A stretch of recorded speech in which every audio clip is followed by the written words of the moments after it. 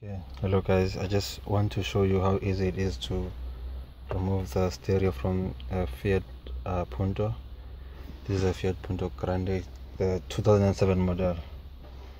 So, but I'm just going to use this pen, simple pen, to remove the stereo. So if you don't have like those tools and you want to swap out your radio, like I did, like this one was dead already, so it wasn't working. So I bought this one of a used car.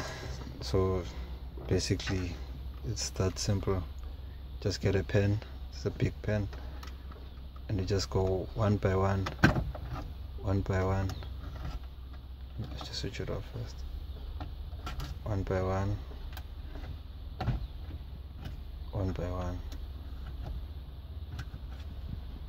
and voila.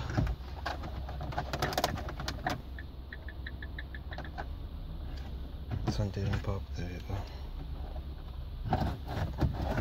There's your stereo coming off.